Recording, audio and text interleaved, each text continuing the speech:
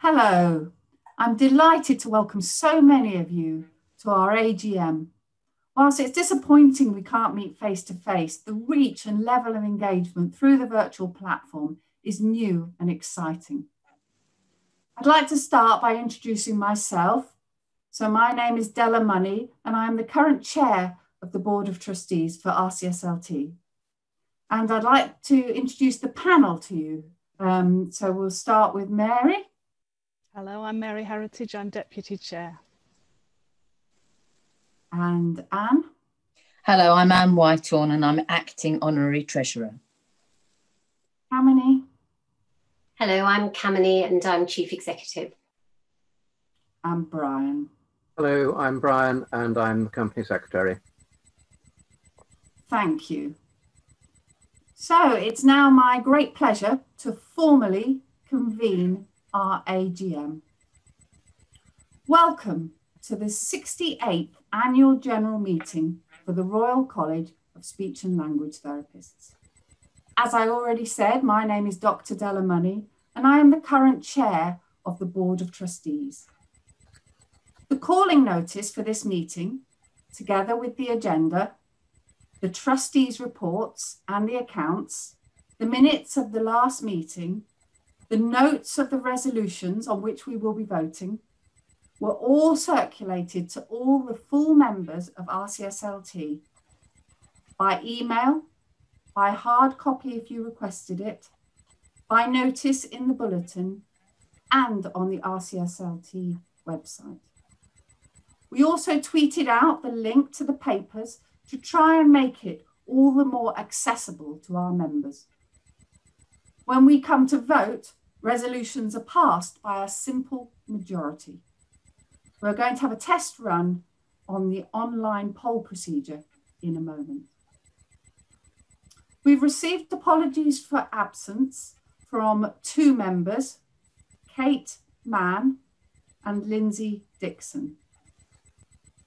And from the Zoom numbers, we can tell that we have more than 20 members online who are eligible to vote. And so I am able to declare the meeting quorate. To help you, we've got some simple housekeeping tips. Please will you use the Q&A function to ask questions to the panelists. We will have some time at the end of each presentation, and Kamini will keep an eye on the questions for us. However, it is possible we may run out of time, or you may ask questions that require more factual detail than we can put our hands on in the moment. And therefore, in either of those cases, we will endeavour to get back to you as soon as possible after the event.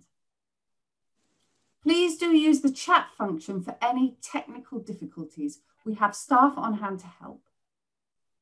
And the voting will be done via poll. And we're just about to put up a practice poll so you can see how it's done. So our practice poll is, have you had time for a lunch break today? Please vote yes, no, or abstain. Okay, so we can see that 77%, that's great, of our members have had time for a lunch break today. 17% haven't and 5% have abstained. So we would be able to pass that motion. Okay, so let's proceed with the AGM. The second item is the acceptance of the minutes of the AGM held on the 25th of September 2019. These have all been circulated and I would like to take them as read and sign them as a correct record. May I have a proposer? Thank you. Catherine Dunnett has proposed and now I need a seconder. Thank you. Rosalind Kyle has seconded. The voting screen will now show, so please can I invite everyone to vote either for or against or abstain in favour of accepting these minutes as a correct record.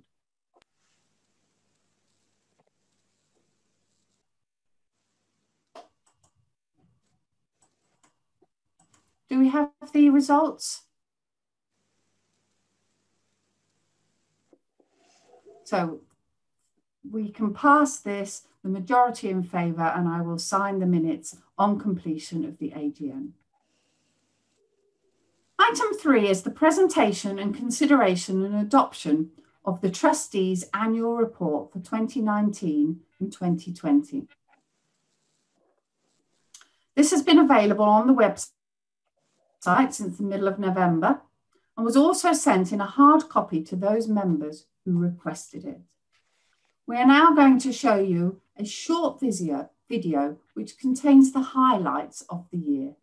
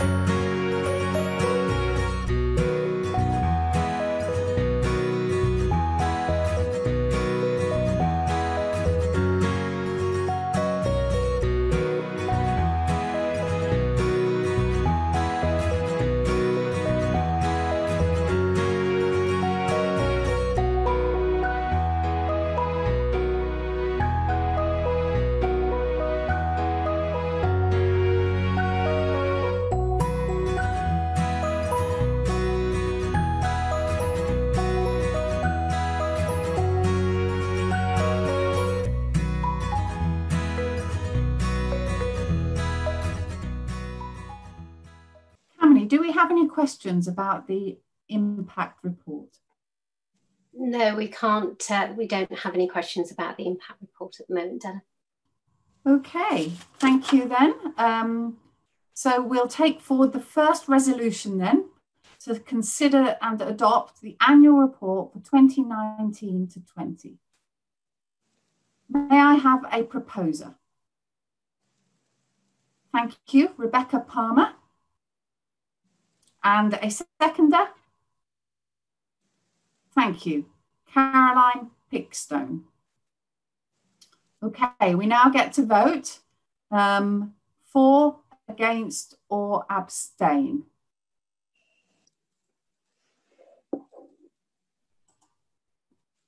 Do we have the results? For 92%. Thank you. The majority are in favour, and so the resolution is carried. The next item is the presentation, consideration and adoption of the annual accounts and auditors report. I will ask Anne Whitehorn, our interim Honorary Treasurer, to speak. Thank you, Della. Can we have the first slide, please?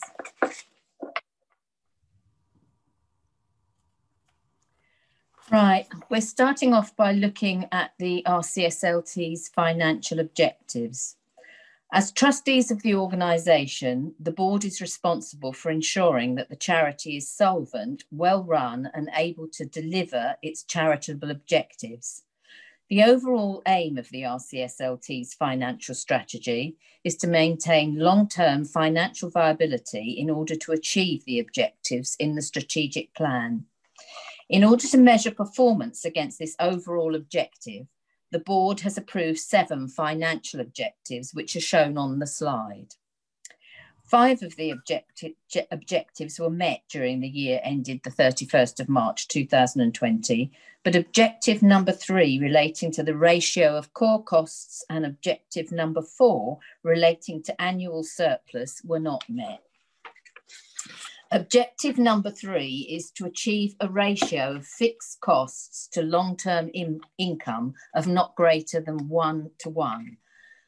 In the annual accounts, we reported a ratio of 1 to 1.09.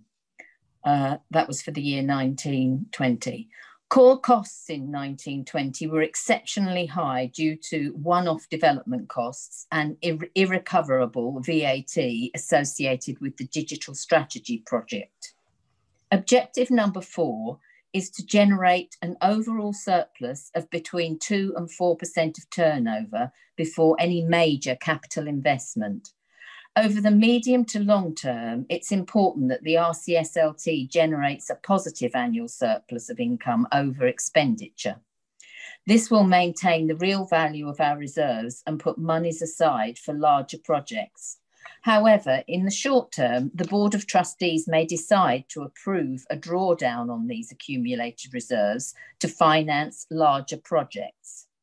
In 2019-20, we reported a planned net deficit after project expenditure of £754,000, i.e. it was planned in the budget to do that. This is equivalent to a deficit of 15% of turnover.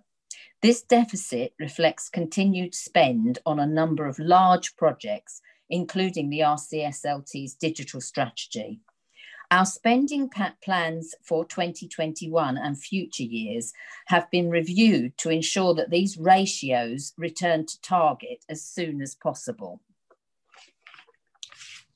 Right, we're moving on now to the income and expenditure account for the financial year ended 31st of March 2020.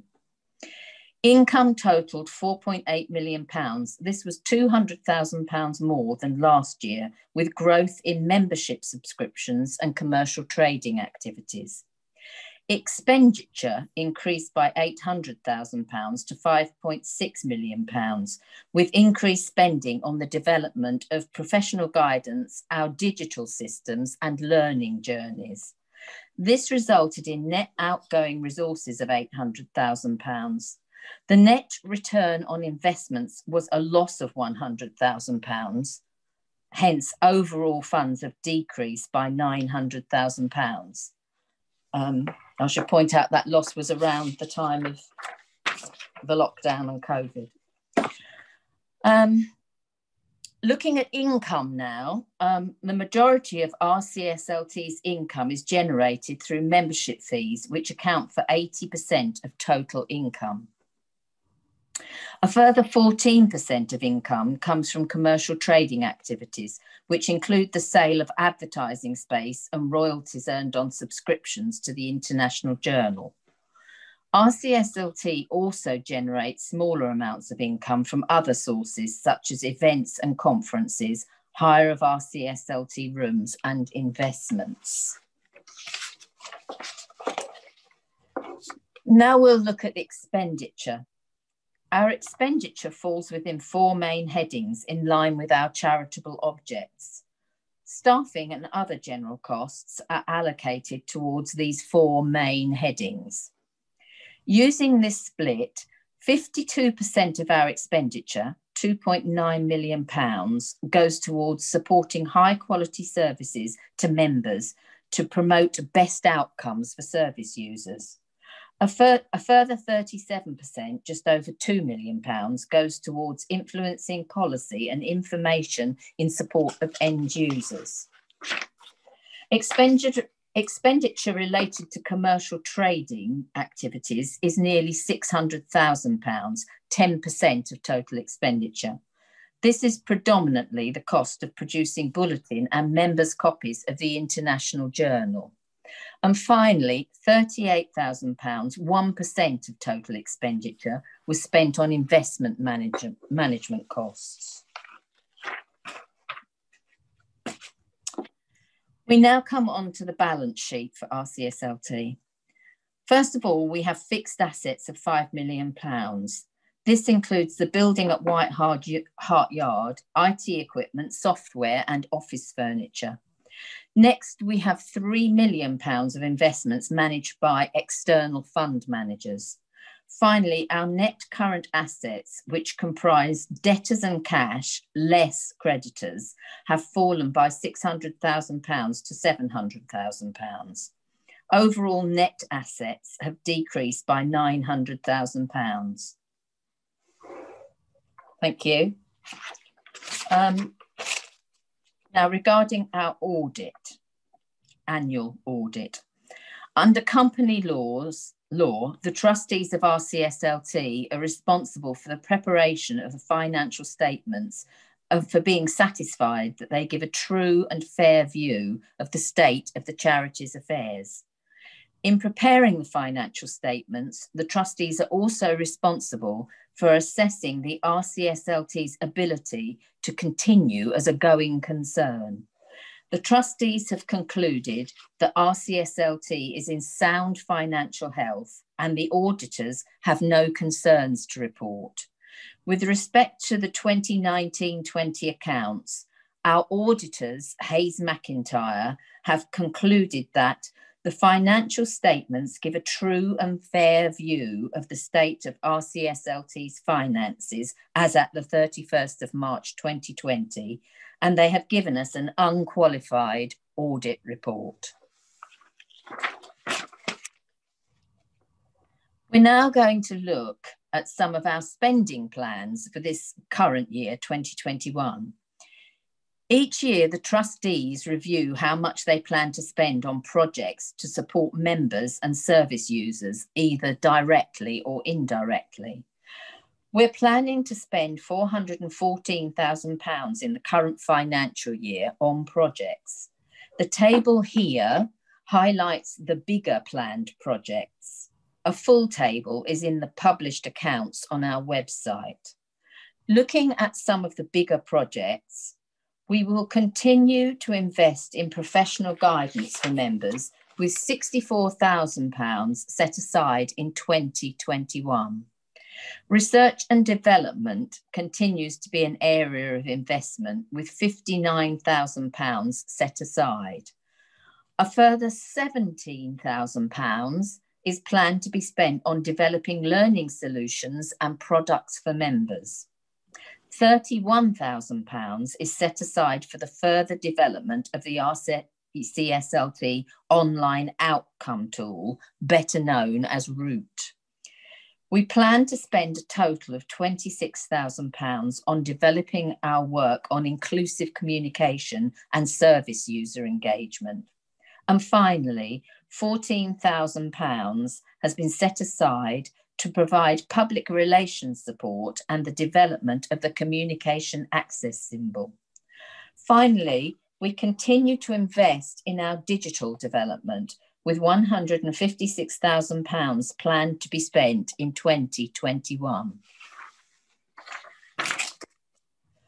Moving on to 2021 membership fees. Membership fees are the single largest long-term source of income we have, accounting for 80% of total income in 2019-20.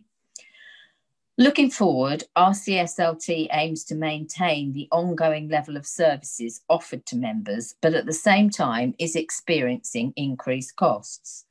It's essential that RCSLT retains a robust financial position and continues to meet its financial objectives and KPIs.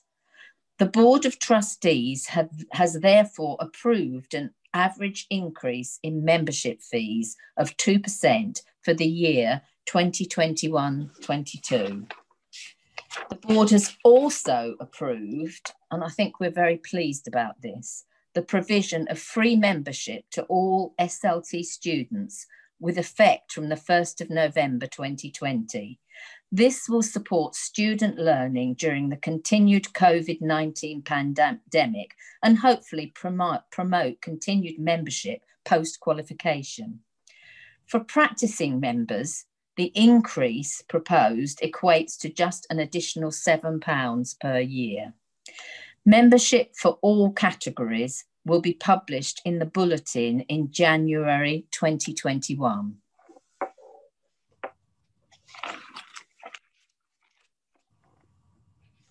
In summary, RCSLT is in sound financial health, meaning that we can continue working together to provide a voice for the profession and improve lives of our service users.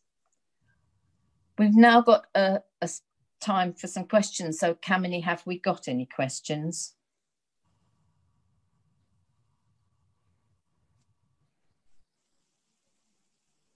We've got a comment about the applauding the fact that students will no longer have to pay, and also a question about, I think, the hardship of some members due to COVID-19 and if they've lost income, and if it's the right time to increase fees because of that.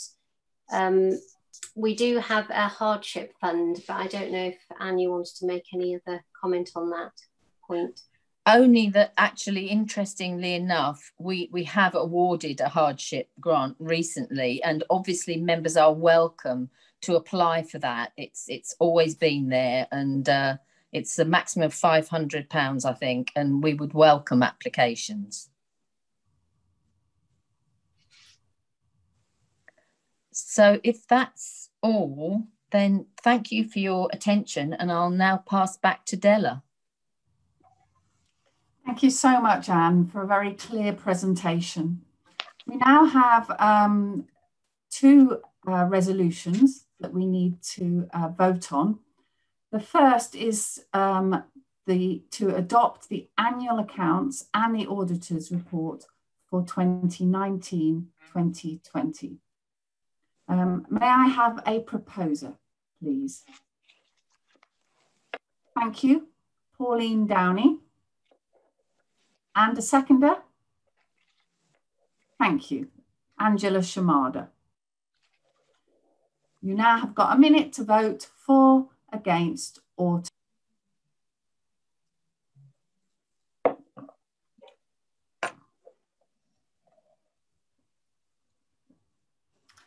Thank you. So that's great. We have 100% majority in favour.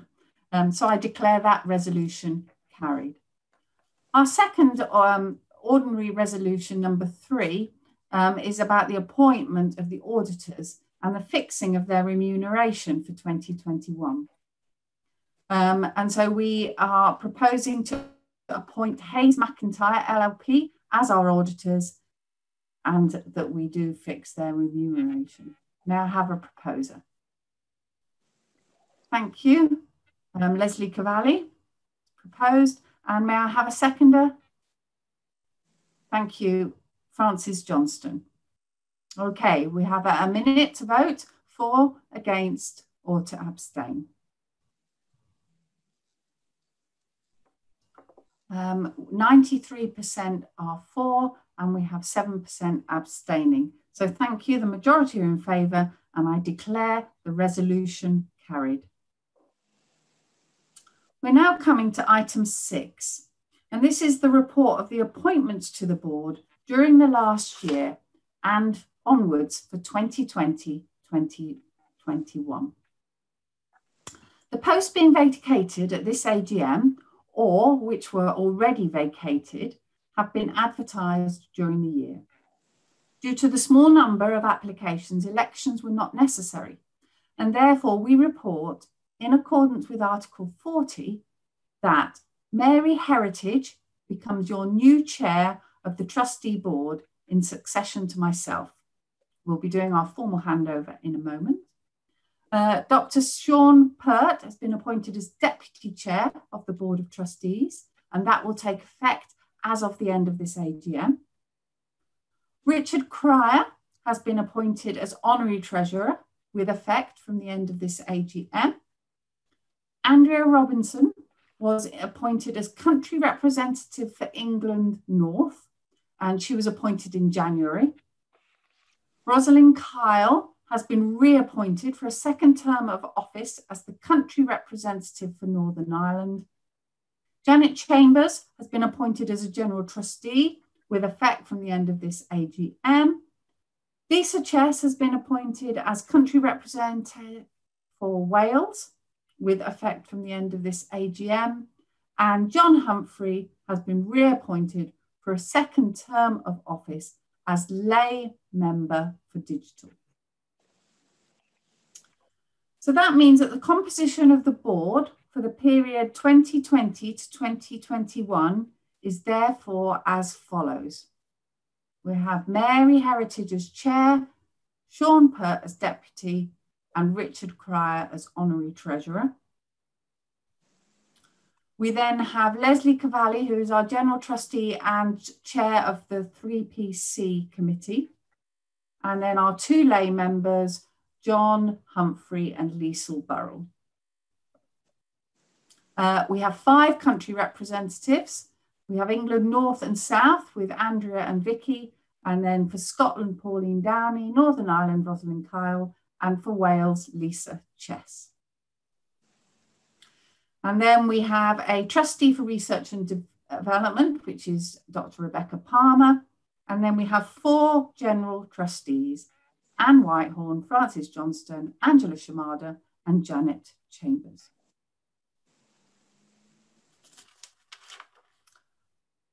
Okay, so the final item of the AGM is the induction of the new chair.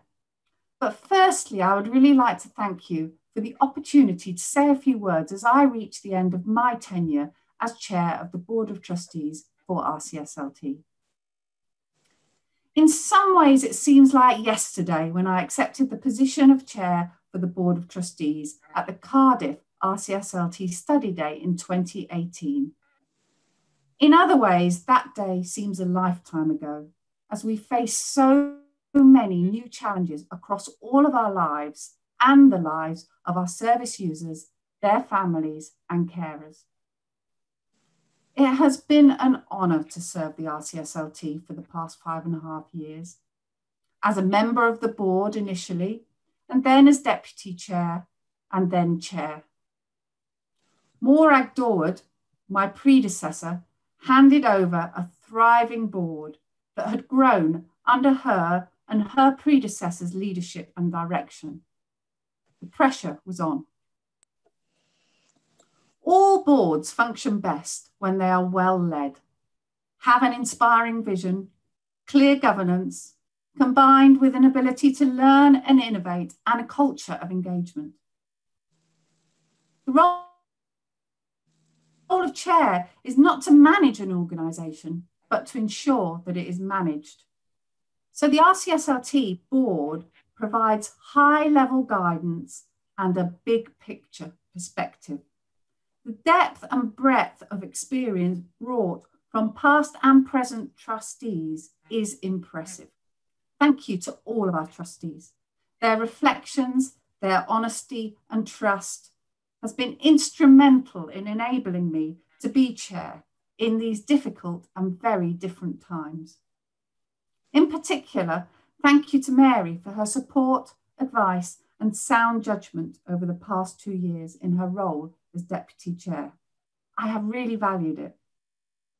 But I would also like to take the opportunity to thank my family, colleagues and managers of Nottinghamshire Healthcare NHS Trust who have all supported my journey. And I would like to thank our 3 outgoing trustees who have also given outstanding service. Catherine Dunnett initially joined the board as the country representative trustee for Scotland in 2015. And more recently, she has become a general trustee. Catherine has been involved in various additional roles on top of her board role, from honours committee to leadership mentor. Chris joined the board in 2017 as the country rep for Wales. However, Chris has also been very active with the Outcomes Group, and I know she wishes to continue this work. This was Caroline's second period as a trustee, her first being from 2006 to 2007. She rejoined the board as a general trustee in 2018, but soon found herself stepping into the shoes of the research trustee whilst Rebecca was on maternity leave. Thank you to you all. Good luck and best wishes for your futures.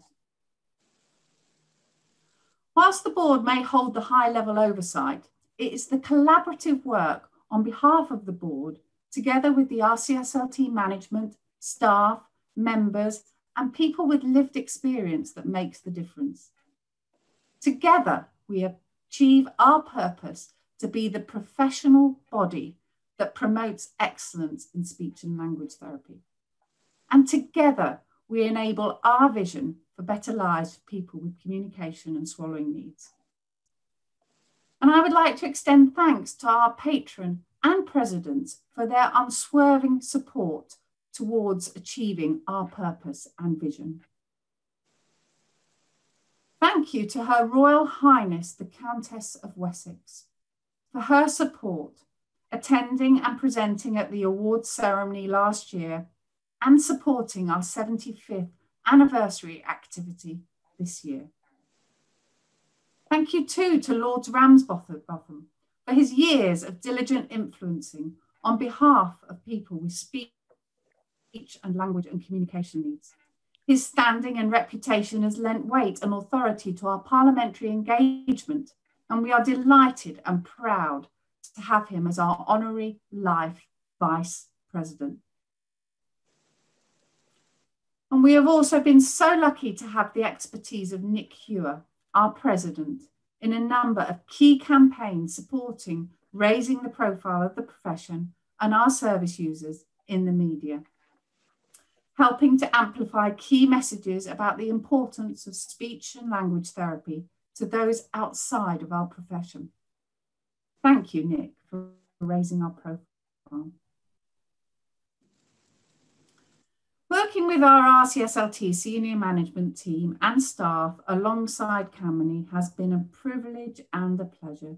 Kamini has just celebrated a milestone, 20 years as CEO at RCSLT, which is an achievement in its own right.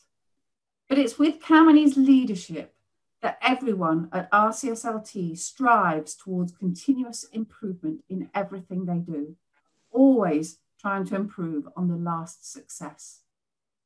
They all go the extra mile, and it has been a pleasure to work with you all. I would also like to extend a special thank you to Brian Godspill, our Director of Performance and Contracts and Company Secretary. Brian is retiring after serving the RCSLT for over 15 years with outstanding commitment, diligence and dedication. Brian was due to retire at the end of March, but he stayed on for a further 9 months to support the RCSLT during the pandemic. He's decided now it is time for him to finally retire and focus on his future plans for the next stage of his life. Thank you, Brian. There have been so many highlights during the tenure of my chair. And as inclusion has been the golden thread that has run through my career, last month's launch of the new groundbreaking communication access symbol, giving voice to people living with communication disability, is definitely up there. And we now have got over 700 organisations that have signed up. But I have been so proud and so humbled to see the way that members have stepped up in response to the current challenges and how they've addressed both the health and diversity inequalities faced by our members and our patients. RCSLT are now actively leading on anti-racism and board diversity. Our members put all of our service users front and centre, and the quality and effectiveness of member interaction in this, our 75th year, has been outstanding. Our members are definitely ambassadors for the profession across all 4 nations, engaging and leading others, proving that everyone can make a difference. But now it is time for me to hand over the reins. I will continue to be an engaged member, driving forward communication inclusion and equality for all. But I am handing over the stewardship of RCSLT to Mary Heritage and Sean Pert, the incoming chair and deputy. I look forward to seeing RCSLT continue to grow under their leadership, and I wish them both every success for their years in office. So my final task as chair is therefore to hand over the chain of office to Mary, albeit virtually. Thank you, Mary, and congratulations. Thank you, Della. So this is the part where I pick up the very special chain of office.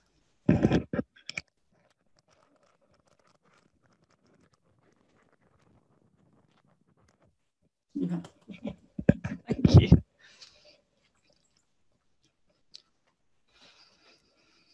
Thank you, Della.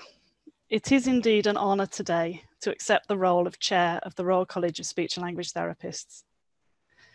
Della, it's my turn now to thank you for your dedicated commitment throughout your years on the board. We have been very capably led throughout those years, throughout your term both as trustee and as chair. And we've seen RCSLT continue to flourish under your calm and wise leadership. I've certainly watched and learned a great deal from you during those years. I'm so pleased that you'll continue your engagement with our Adult Learning Disability Network and ongoing work with advanced clinical practice and apprenticeships, and as ever, promoting better communication access. You leave a significant legacy for people with communication disability across the UK, and your ongoing commitment to communication access is testament to that passion. May I share my own appreciation of Kamini and her team based in London, Cardiff, Belfast and Edinburgh. Each of you makes a unique contribution to our work. You make the considerable responsibility that I'm accepting a real pleasure. I also thank you, our members, for every contribution to our profession throughout this most challenging of years. Thank you to all of our trustees. It's recently been a great pleasure to meet the newest board and committee members. Welcome Richard, Janet and Lisa as you join the board. And welcome to Sean Pert. Sean has a significant history of leadership within our profession, and I'm really looking forward to him joining the board to serve as deputy chair. It's really encouraging that so many of you have been able to attend this groundbreaking AGM, the first we've held in a virtual space. We originally made plans to meet in Belfast in October. It was a personal disappointment for me that the pandemic prevented this. I hope it won't be long before we can return to Northern Ireland. 2020 has been the year in which we marked our 75th anniversary, but a year in which so many of our plans were disrupted. It's worth sharing that the very first AGM, originally planned for October 1943, also had to be postponed, but that year because of continuing air raids on London rather than a pandemic. The College of Speech Therapists, as it was then known, wasn't formally launched till the reschedule event in January 1945. And 75 years on, our resilient profession has now held our 2020 AGM. May I take this opportunity to tell you a little about myself and what I stand for? That's me looking slightly terrified. I started my career having graduated from Leicester Polytechnic in 1986. I stayed in the East Midlands, working first in Nottingham and then in Derbyshire, where I am now an allied health professions lead. In my clinical practice, I worked with families living with dementia, and I'm very proud of the way this new field has emerged and has developed during my career. Throughout those years, my own aspiration has been for every voice to be heard, whatever the barriers that we need to overcome. I continue to be inspired by the work of all members in clinical practice, research, education, and leadership. Membership of my professional body, ever since my student days, has presented me with opportunities to develop and to contribute. RCSLT is, I firmly believe, us. The Board of Trustees represents the members, and as we govern the work of our professional body, and what a fabulous body, a body made up of over 18,000 members, each of us unique. We're growing in size and becoming more diverse in terms of age, gender, and ethnicity, though we recognise we have much further to go to fully represent the communities we serve. This year, we're determined to ensure the board too represents those voices. We're already taking practical steps forwards to make the profession and the board more inclusive. Thank you to all the members who are on this journey with us. Reflecting on my own journey, I'm more than a little humbled. As an 18-year-old, when I left Essex to start my undergraduate training, I doubt I considered myself privileged. My sisters and I were the first generation in our family to go on to higher education. I didn't have relatives in academia or healthcare to guide my early career. Looking back though, I realise how many opportunities I've had and seized to pursue my education, to have a career and a family, and to make a contribution to the profession. Today, becoming chair of the RCSLT, I cannot overlook how privileged I've been. I owe gratitude to so many colleagues that have encouraged me and spotted strength that I didn't see. I really urge every one of you to mentor someone else who's walking that path. And equally, I encourage you to find a mentor for yourself to help you find those opportunities and grow into your own potential. As the professional body, we have a great deal to celebrate and to look forward to. Technology will no doubt have a greater role to play in ways our founders back in 1945 could not have dreamed. During the next 2 years, I will be meeting more of you, in person hopefully, to understand more about how we are the professional body for speech and language therapists. So thank you, Della, and thank you, RCSLT, for the privilege of becoming your chair. So, Mary, I don't think anyone else has raised any other business, unless, of course, Brian, you have seen anything come up? No, I haven't seen anything.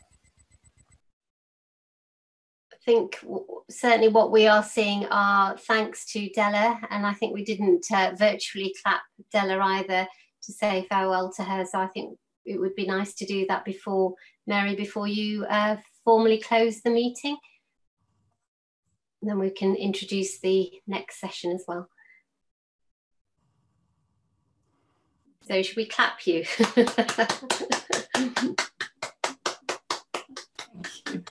Thank you. Thank you. So Della Money, thank you. If there is any other business, then we declare the meeting closed.